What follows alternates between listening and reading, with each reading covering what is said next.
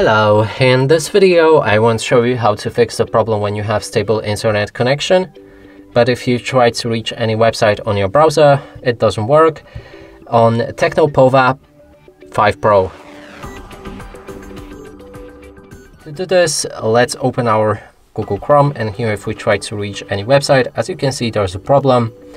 And to fix it, we'll need to open our settings, scroll all the way down and enter System, go for Date and Time and enable Auto Set Network Time using the internet settings, like that.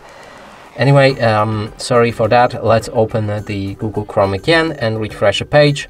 As you can see, now it works fine. And that's it for this video. Hope you like it. Please consider subscribing to our channel, leave a like and a comment below.